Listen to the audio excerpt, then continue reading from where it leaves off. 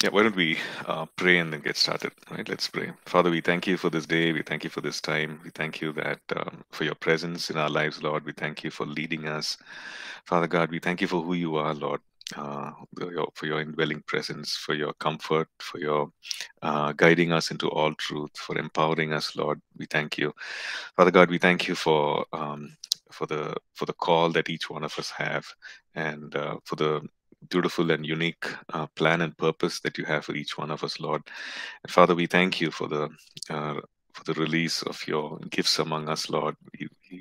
We thank you that you've given released these among us, Lord, so that, Lord, we can be edified, we can edify others, edify the body, and also, God, exalt your name, Lord, in all this, and we can be faithful witnesses, Lord. I just pray that we'll continue to, Lord, even as we grow in our understanding, Lord, we pray that we will also grow in our experience of it, Lord, and as your word, Lord, and your very nature and character, God, gives us a foundation, Lord, for the best use of it, Lord. Maybe, Lord, desire um, the use of these gifts, God, the release of these gifts, God. Right now, I just want us to just go ahead and desire. Maybe there is desire all, or maybe there's some, one of these gifts that specifically that you've been desiring, you've been asking the Lord. Just go ahead and just ask the Lord and say, Lord, I just want to see a greater working of that. Lord, I just want you to work in me in these ways, right? Maybe you've been pursuing um, that one thing, and yeah, I know that the Holy Spirit, comes with all these gifts, and He desires to manifest these gifts in and through us. But as the scriptural exhortation instruction is that pursue love and desire spiritual gifts. As much as we pursue love, the character of God, the very nature of God, the love of God, to be expressed in and through us. Maybe also desire in equal measure and pursue the spiritual gifts. That because that is the word of God, and we are praying in line with the will of God. With the desire of God. So just go ahead and just talk to the Lord. Hallelujah. Thank you, Lord. Yes, Lord. Oh,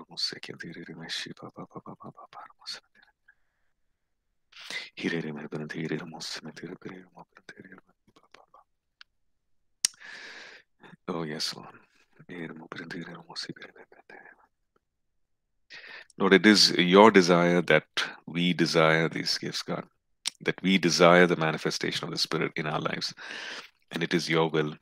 And so, Lord, we come in alignment with your will this morning, in humility and in faith and expectation, Lord, that as we pursue, Lord, as we do this, Lord, that you will, Lord, release these gifts among us, in us personally, and also there will be a manifestation of the Spirit, Lord, greater manifestation, Lord, of your power, of your presence, Lord, in and through us, Lord, as we seek to serve, as we seek to, Lord, reach out to people, your uh, Lord, your flock, oh God.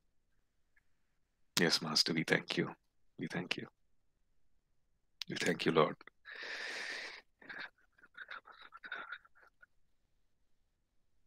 Mm. We thank you. Let's just spend some time just seeking the Lord, and as we've been learning, that God speaks to us, and maybe sharpen ourselves in the Spirit, and to perceive, the ways in which He speaks. Right? Maybe it's a quickening of Scripture. Maybe it's something that He shows a picture, something visual. Um, we can expect in faith and say, Lord, you speak. Um, Maybe it's a scripture verse that He's quickening that you can go to and read, whatever it is. As we pray in the Spirit for some time, and be in the presence of God, let's um, let's expectantly wait for Him to speak in faith, knowing He's a God who speaks. Right?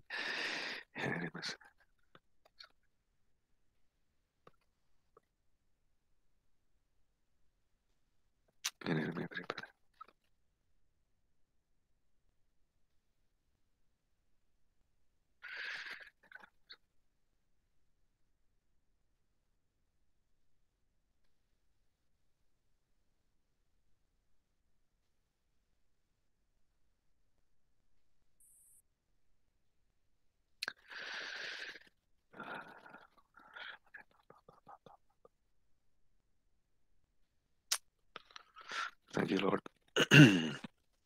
Thank you, Father God. We just commit these sessions into your mighty hands. We pray that you'll continue to lead us and guide us into all truth. We thank you. In Jesus' name we pray. Amen. Amen. Okay. Excuse me. Yeah. I hope we've been, spending time uh, praying in the Spirit, really pressing into more of that in our quiet times, and you know, uh, really, this is something that we need to really grow in, right? As much as we want to grow in the things of grow in the knowledge of God, grow in the understanding of God, grow in the Word of God. It's a package. So we grow in prayer, we grow in worship, we grow in our intimacy with God, we grow in the things of the Spirit, and we also, in our walk with God, we also grow in being familiar or recognizing the voice of the Spirit, right? Being sensitive to His leading. Yeah, so I just wanted to hear from you. Like, did you sense anything as you were praying? I know it was a very short time, very brief time, but anything that the Lord put in your heart, any scripture, anything at all? You could probably share that. Um, if it's something too personal, you don't have to. But if it's something that's something that is comforting, edifying, something you feel that um, anything at all.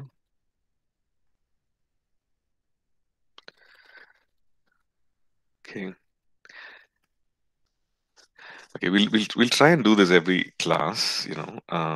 Maybe at the end of today's session, also we'll try and just spend some time, right? Because I mean, these are the lab sessions, right? We read about it, we see that this is how God speaks and directs, and it's important that we also put it to practice, right? So we need to do that as well. So yeah, I just sensed, I saw something like a tornado of light, like a whirlwind of light. Normally, when we see pictures, I've never been in a storm or where I've seen a tornado, but like I've seen pictures of it. Of course, I've seen some, small dust storms um, from my hometown, especially in the school where I was studying. I used to look out of the window and then see this swirl, whirl thing just going around and dust. And normally these things are dark, right? Um, so what I saw was a tornado of light, and the fact that just like a natural tornado actually wreaks havoc, like bringing in destruction, uprooting trees, uprooting a lot of things, uprooting houses, maybe, and lives are lost. I just sense the Lord saying, that when He comes in like a whirlwind of light, there is there is healing, there is establishing of righteousness. There is there's a work of the Lord that is done, and as much as we see wickedness and growing, that the Lord will show Himself strong on our behalf. The Lord will, show Himself strong as we pray and as we pursue that.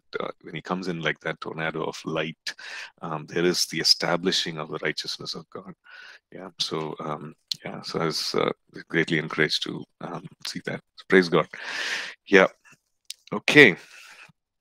So any questions based on what we learned last class or the class before, session before that? We were looking at spiritual gifts, and I think we stopped at we studied about the gifts of the Spirit, the membership gift, this classification. So we'll continue from where we left off. Okay, let me just project the notes.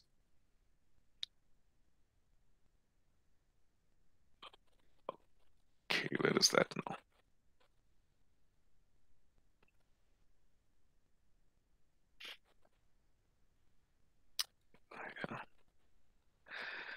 Okay, here we go.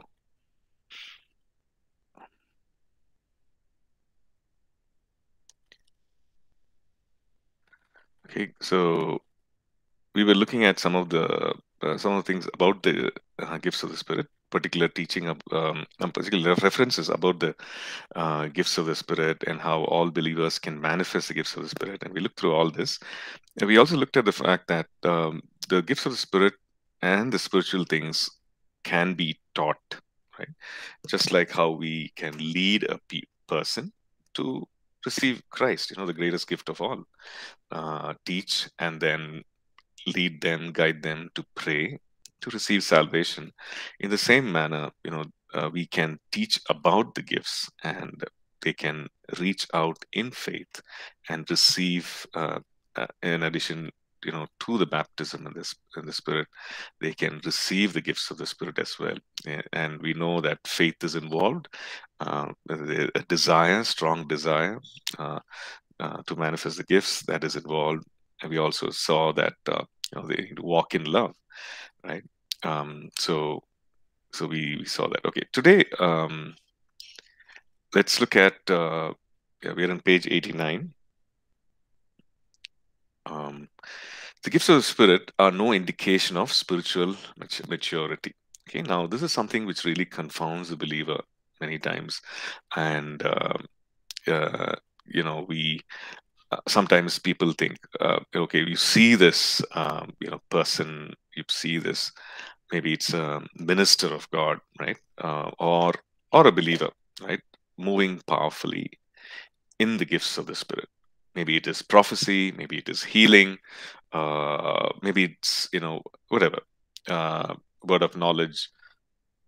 So we see that, and then we notice something else in their lives, which means maybe there's a work of the flesh, right? We see that that person has some failings in character, maybe financial misappropriation or something like that, and then we begin to doubt, maybe what they were moving in is not of the Spirit, right? So that we come to that conclusion. Or maybe in whatever way they ministered, maybe they were not led by the Spirit of God. Maybe they were led by something else, and then we begin to doubt everything that the person did or said, and then we come to such conclusions. But the fact is that there are two things that we need to take note of. There is this whole aspect of character, which is spiritual maturity, or to be Christ-like in nature, right? And there is the other aspect of being spiritually sensitive and being open to the work of the Spirit and to be manifestation of the Spirit and growing in the work of the Spirit, right? So we know that. Okay, let me just put it here. So 1 Corinthians 1 verses 4 to 7, right? Paul is writing to the Corinthian church, and this is a church which is really buzzing, thriving spiritually. So he says, I thank my God always concerning you for the grace of God which was given to you by Jesus Christ. And how does this grace manifest? He says that you are enriched in everything by Him, in all utterance and all knowledge. And is verse 7, he says, so that you come short in no gift, eagerly waiting for the revelation of our Lord Jesus Christ. And we turn the page and go to 1 Corinthians 3, and Paul, addressing the same audience, he says, and I, brethren, could not speak to you as to spiritual people, but as to carnal, as to babes in Christ. Okay, so these were people who were spiritually hungry, spiritually manifesting all these gifts.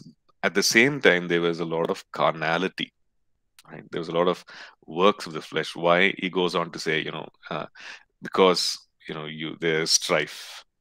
When you have strife, when you have division, are you not carnal, right? Are you not like children or babes in Christ, childish, right? So there is a difference between being sensitive to the work of the Spirit, being or manifesting the gifts of the Spirit, and there's a difference between that and spiritual maturity, Christ likeness. Okay, so the instruction that we see is in 1 Corinthians 14 and verse 1, where Paul says, pursue love and desire spiritual gifts. So both need to go hand in hand. Right? We can't leave off one and go after the other, because both are from God. Right? Pursue love and desire spiritual gifts, and it goes on to say, especially that you may prophesy. So that is something that we need to understand, right? So we need to grow in our hunger for the things of the spirit, and experience of the gifts and so on, but also grow in Christ likeness, in the character, in the very nature of God, and express the love of God, and through to others, believers and unbelievers alike. Right. So that's something that we need to understand. Okay. The other thing is, the gifts of the Spirit can be manifested anywhere at any time.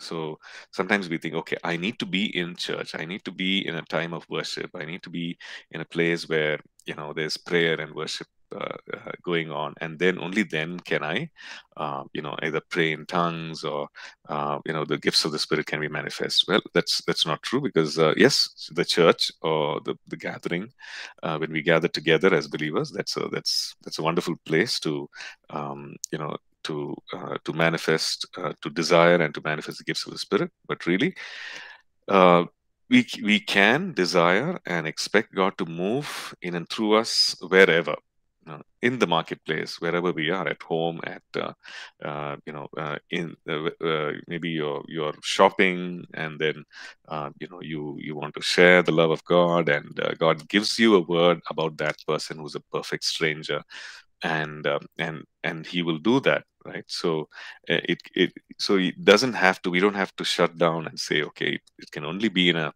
kind of a religious setting. No, it's in all times, everywhere, in the marketplace, right? You can, of course, the other thing is that minister to all kinds of people, believers and unbelievers alike. um, Okay.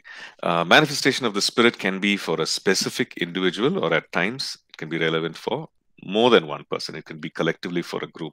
Like there could be a word for, it could be, for example, it could be a word for a family, that God is, taking that family somewhere. The families, God is taking that family out of one season and into another. Or it could be for families, where we are gathered together as a church, and God could, it could be for a particular group, maybe for a ministry team, maybe for a fellowship, for a church. It need not always be for the individual. It could be collectively, and we see the prophets prophesying over nations, right? So we see that it can be collectively for people as well. And as we gather together, this collective expectation and hunger for God, um, really, it it results in God releasing more of His Spirit, more of the gifts. Where Paul writes and he says, "Even so, since you are zealous for spiritual gifts, let it be for edification of the church that you seek to excel."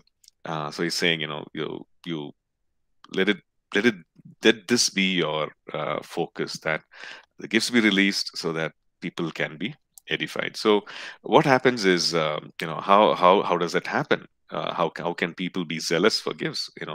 Only when there is a understanding of it, right?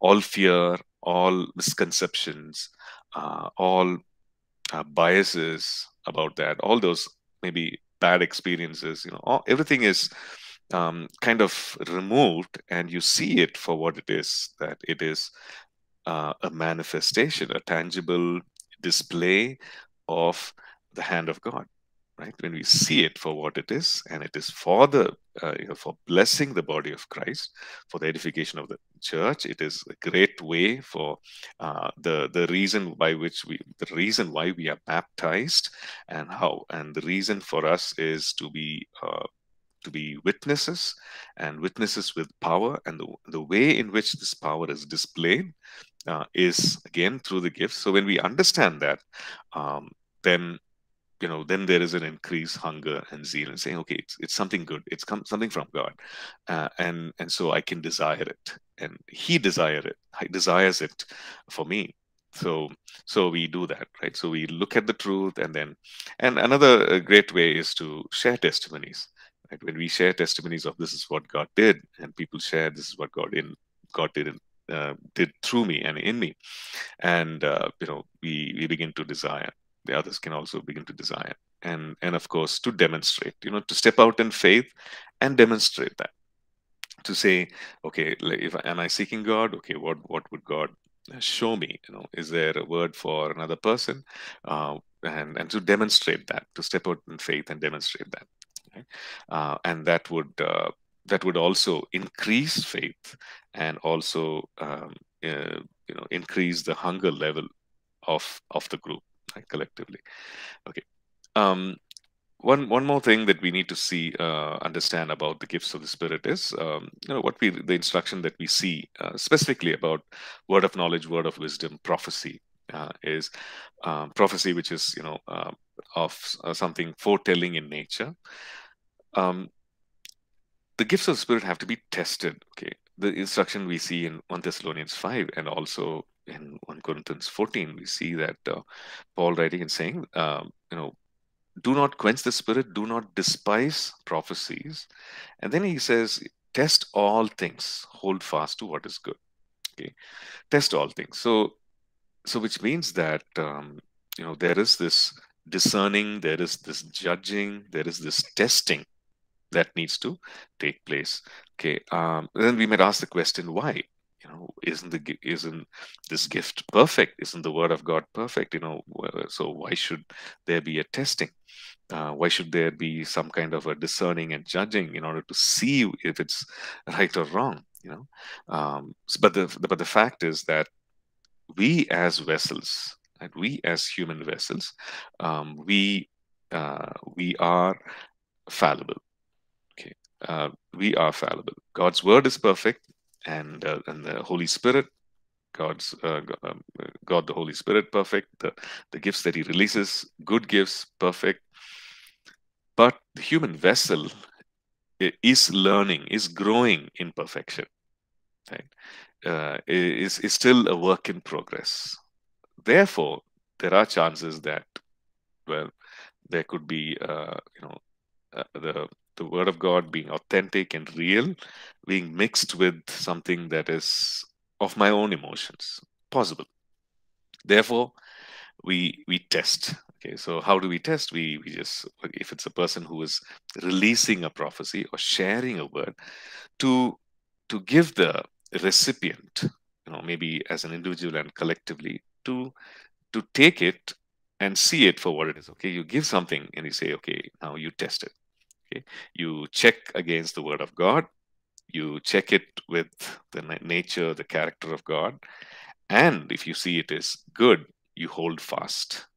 Okay, so test all things, hold fast to what is good. Okay, and there's nothing wrong. It's not a display of unbelief or doubt if we need to test maybe a prophetic word, or a prophetic an instruction. It's not an act of unbelief. Okay. Does it does it agree with the Word of God? Does it gel with the character and the nature of God? Right? Does it contradict any of these things? Does it glorify the Lord? So we put it through the test, and then we receive it. Okay, so 1 Corinthians 14 also, Paul says the same thing. Let 2 or 3 prophets speak, and let the others judge. Okay, um, okay, so that is something that we see. Okay, in the Old Testament, well, if there was an error, the prophet was, was stoned to death. But we are in the dispensation of grace, and therefore we test, and then we release. Okay? And the same thing, when we release it, or let's say when I share it, I test it and then share. Okay, so that's my responsibility. Okay, and the person who's receiving, who's a recipient, also tests and holds fast. So that is the thing. A lot of damage, a lot of a lot of hurt happens because people do not test. We say, "Oh, that person said, therefore it has to be, it has to be true." Well, there are certain things which are encouraging, like 1 Corinthians 14 talks about prophecy, which brings in edification, like a simple gift of prophecy, which results in edification, comfort, and exhortation. So which really uh, which is fine. It's a comfort. It could be a scripture. It's a comfort. This is thus says the Lord. This is what the Lord. I sense this is what God is saying, which is fine. But think about some things which are instructional, which are like, there's a date and time involved, and which are instructional in the sense, okay, there is a major decision that is involved. Okay, like, okay, God is calling you to this. Yeah. So how can we test the prophecy? So the first one is, of course, we're going to look at that, Divya. But the first one is, of course, to see whether the prophetic word is in line with the word of God. Does it contradict the word of God in any way? So when we say, the precepts and the principles of the word of God, right? If there is an instruction, if there is a prophecy saying, okay, go and do this, and that act is not a righteous one, okay, it seems to be manipulative in nature, it's not a righteous one, then you know for sure that that is not from God. Okay, so that is one test. Does it agree with the word of God? Right. Now, there could be something uh, which is fine, which does not contradict the word of God. It could be like, okay, well, the word of God says you go and start a church or you do this ministry. Now, it's in line with the word of God. Okay, so but is that something which is true? Okay, so then there are other tests in the sense, what is the plan and purpose of God for my life? What has He been leading me to do?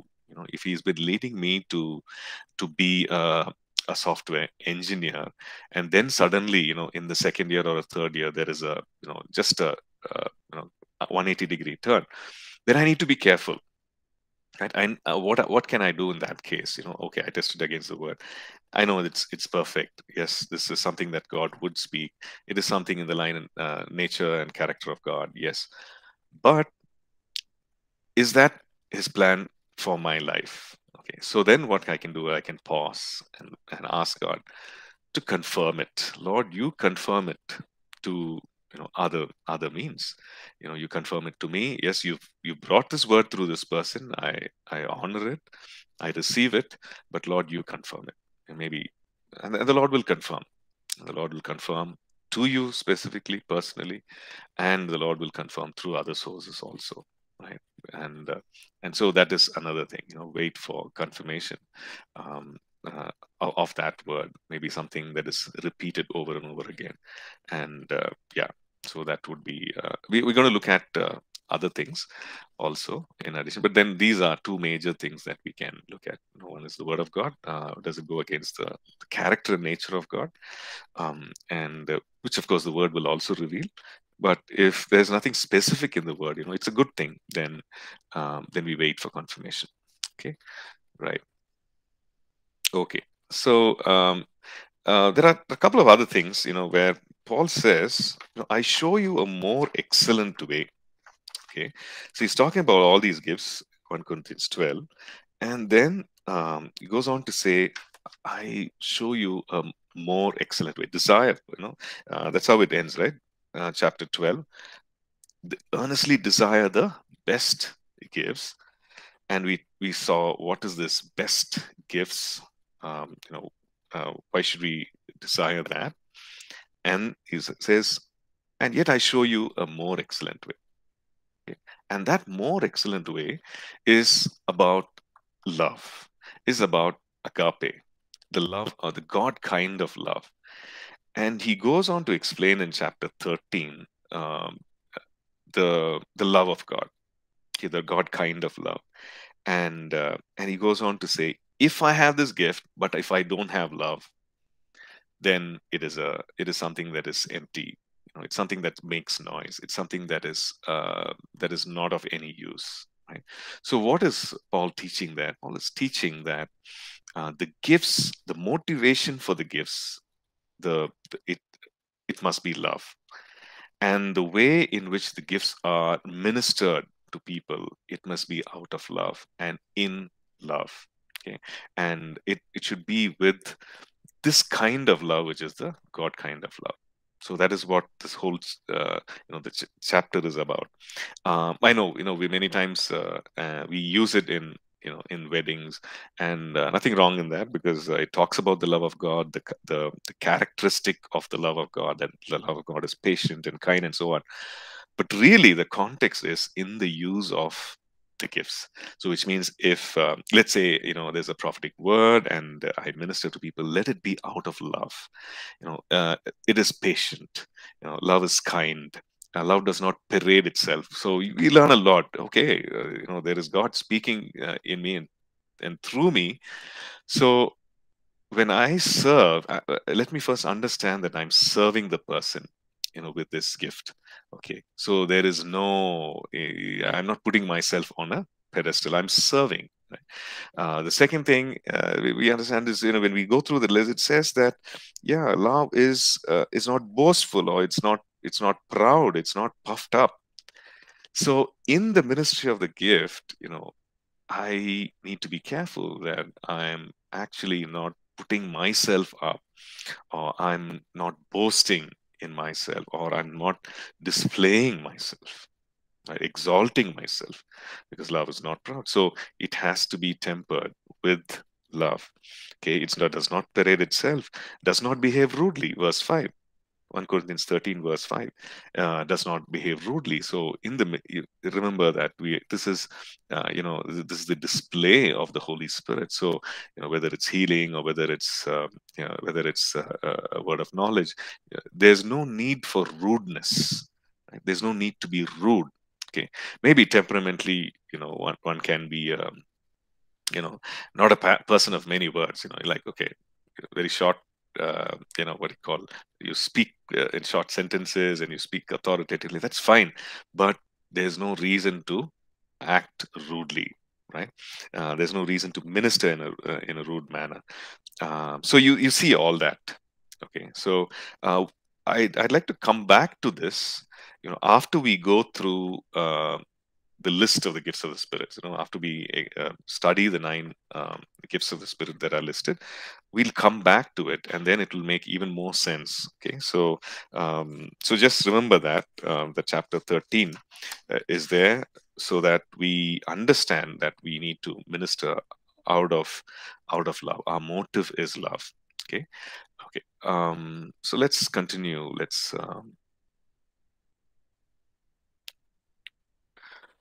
okay.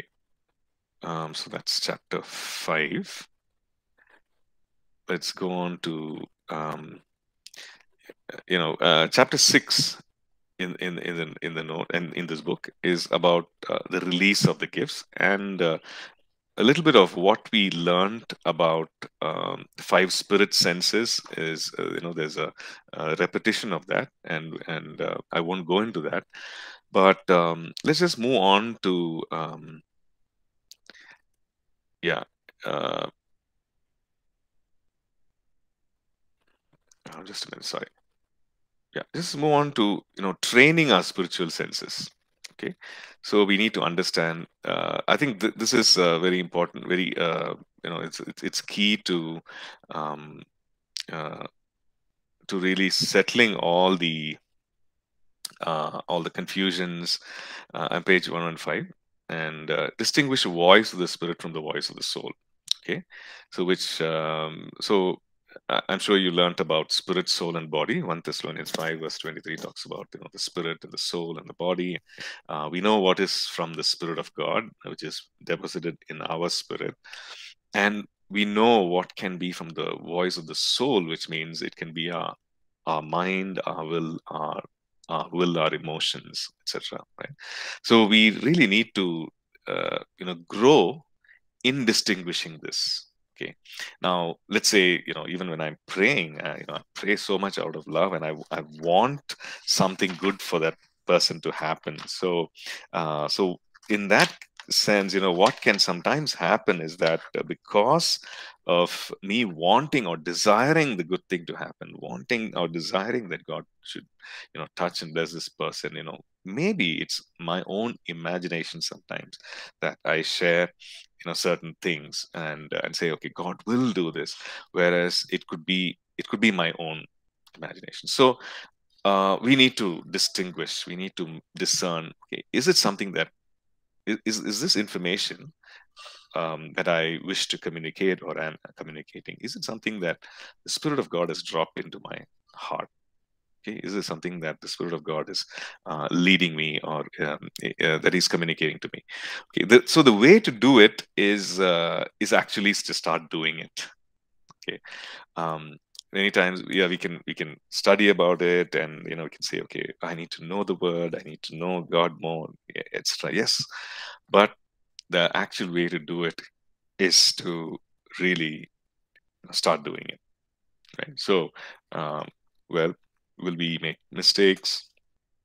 Yes, we will. But we will grow in our intimacy with God. We will grow as we grow in our intimacy with God, as we grow familiar with the voice of the Spirit and the way He leads us, and as we learn from our mistakes, and as we, come back to God and pursue, we'll see that we will walk in accuracy. But the fact is this,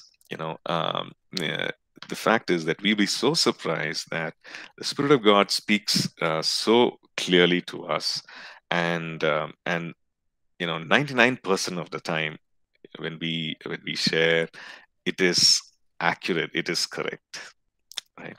So, like it could be simple words of like edification, exhortation, comfort that we receive from the Spirit of God, we see from God, and we share it with another person, right? And we see that 99% or maybe 99.9% of the time, it is accurate. Okay, so all that we need to do is understand, and not just move in fear, but really move in faith, and hear the voice of God. And you realize that God has been speaking all the while. It is not, God has not been holding back from communicating to us. It is we that we have not been expecting. It is we that have not been sensitive. Okay, so let's look at a few instructions when it comes to growing or in our, training our spirit. Okay, the first one is this: that quieten our soul. So when we say quieten our soul, what does it mean? It means that we quieten or kind of still our emotions. Sometimes we are very agitated. We put ourselves under pressure. Oh, I need to give a word. Somebody's there praying. Oh, I need to do this. So we're getting stirred up, right? I remember, the first time, or the first few times that it was actually in a church camp that we way back many years ago, one of the church camp where we had this teaching about the gifts of the Spirit. That was very, very new to all of us, right? The pastor was teaching about the gifts of the Spirit, about the simple gift of prophecy and so on, and hearing the voice of the Spirit. And it was all extremely, fresh and new. And yeah, so anyway, so we had these sessions where we could, pray for the other person, and share what God is putting in our hearts with the other person, and test it out and so on. And I'm so glad that we could, do that, make mistakes, get confirmation from the other person, and hey, this is off, this is right. Because I remember soon after that, traveling with pastor, and going to pass some conference. I think this was in North India, Nagpur, I guess. And I remember in the prayer line, we finished the meeting, and then there was a prayer time. And in the prayer line, there was a senior pastor of this church, and he was in my line, and I was really sweating. So I had to remember all the teaching, all that we received, and say, okay, just calm down. I can't do anything. I can't just manufacture stuff. I can't give this stuff. If God speaks, you speak. If you don't get anything, that's fine as well. Just pray. and pray and bless the person. So it was amazing, some of the things, and he said, what you're saying is correct, and it was very encouraging. So after the prayer time, and he said, these things that you share, these things, it was yeah, it's so true. A lot of other people have said, told the same thing. So for me, it was a great encouragement. Oh, God speaks. And the thing is, God speaks through me. So excited, even through me, those kind of things, right? So the thing is that uh, we quieten our soul. All this pressure, external pressure, unnecessary. We don't need it, right? And so we just quieten ourselves and say, okay, God, you speak, right? I know I'm loved by you. So that's why this when it comes to quietening us, I just want to mention um, the voice of the soul, the voice of accusation, the voice of let's say unworthiness, the voice of uh, I'm not skilled enough, I'm not experienced enough. It's so loud at times, right? It's so loud. The voice of the fact that oh, you haven't lived a consistently good life um, before God. So this voice can be very, very loud at times. And that is why this message on our identity in Christ, who we are to God, who is He to us, is so very important. Right? When we get rooted in the truth of who we are to Him, how God sees us, how God looks at us, right? And the fact that we need to look at ourselves the same way, that will just bring a quietness to most of the storms, emotional storms. That'll bring just because that'll just bring a stillness. Right? Why? Because why should I unnecessarily worry in this manner? Because this is how He sees me. And it is going to be a sense of pride if I don't see myself the same way He sees me. Right? That brings a sense of calm, that brings a sense of peace. So and it happens every time you step up to minister, every time you know all the regrets, everything sometimes comes like an avalanche and says, oh, you're not good enough, how can you do this? Right? Satan is so active, and Satan does that. But we need to rise up and say, no, this is who I am. This is who I am. Right? I'm a new creation. I am born again. I'm no more living in condemnation. I'm living in the ways of God. I'm pursuing God. Well, I might have fallen down, but I'm rising up and I'm pursuing God.